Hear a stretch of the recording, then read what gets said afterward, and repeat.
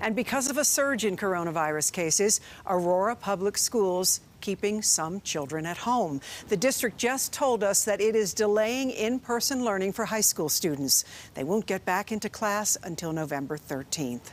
Well, some parents and students in the Cherry Creek School District are frustrated with the district's hybrid model. They say kids are falling behind. Our investigator Katie Weiss at Cherry Creek High this evening. Katie, you got answers straight from the superintendent. Jim, some parents feel the school district didn't give teachers enough time to prepare for the hybrid learning model this summer.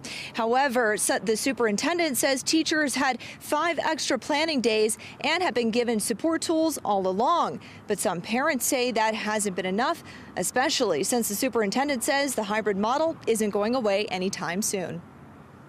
Chandra Proch says her 2 Smoky Hill high schoolers are struggling.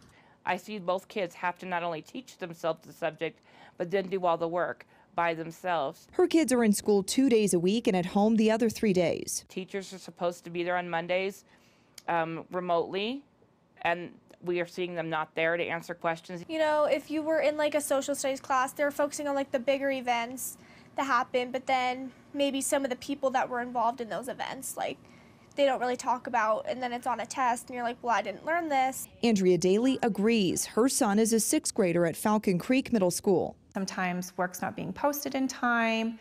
The work that is being posted gets done way too fast, and he's barely in front of the computer for maybe an hour and a half, 2 hours, and then the rest of the day, no education. Superintendent Scott Siegfried acknowledges teachers aren't able to get through all of the curriculum during the pandemic. There's no question that when you're only with kids in person twice a week in a hybrid schedule, we're not going to teach 100%. He says the district is helping teachers with lesson plans and making plans for the future. We're going to put the plans in place to make sure we address it. Those will be gaps they'll take with them the rest of their life if we don't fix it. Proch's kids hope that's true.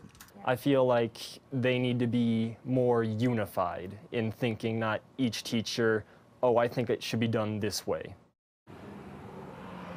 And the superintendent says the district is having to work on a budget that was slashed this year by $25 million. In the meantime, there is a measure on the ballot this election that's asking for more financial help for the district. The superintendent says that measure is crucial to ensuring that more teachers stay on the payroll. Reporting live in Greenwood Village, I'm Katie Weiss, covering Colorado First.